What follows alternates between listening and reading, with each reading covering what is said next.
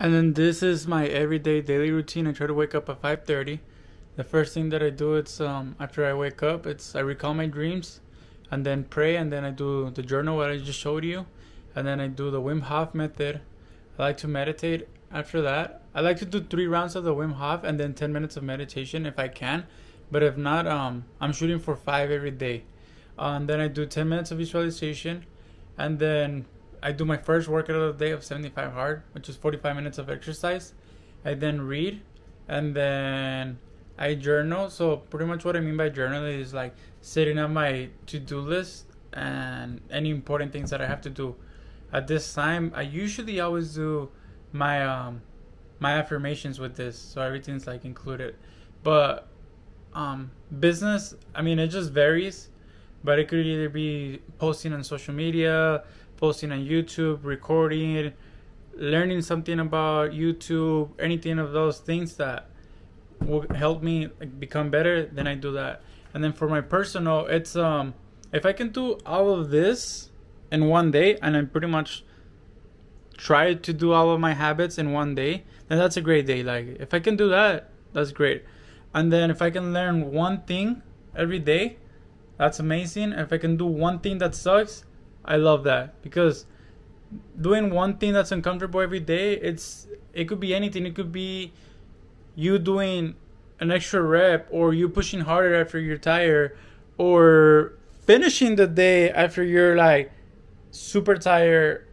Anything. Like if you can do one thing that sucks, man, that's how you build mental toughness, in my opinion. And that's what this whole journey is about, building and creating mental toughness, you know.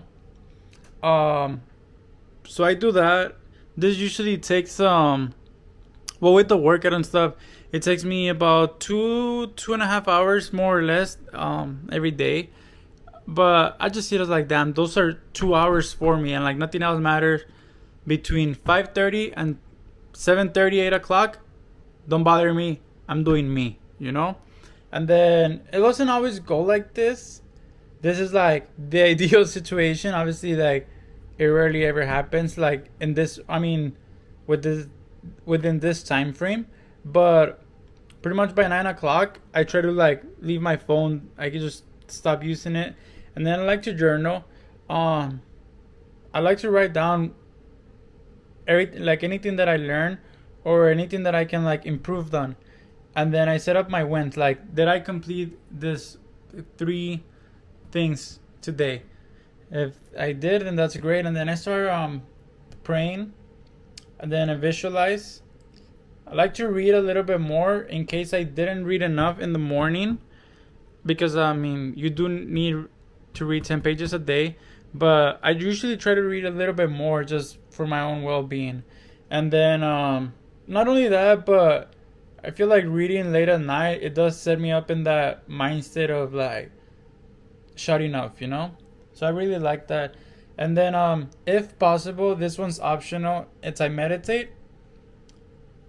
And that's pretty much the last thing that I do. I usually floss first, because that's something that I really like, because flossing is like leaves me a clean mouth. And after that, it just becomes really easy to go to sleep earlier. And then if I can, I just try to meditate a little bit more.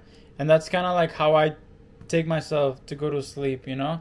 And then I try to be in bed by 10 o'clock, and then so I can be asleep by 10:30, because I do need those 7 hours of sleep if I can. So yeah, man, this is pretty much what I do on the daily basis. Like I said, I'm really trying to build mental toughness, and I'm trying to show you guys the process of what it looks like and what it feels like. So yeah, let's get it.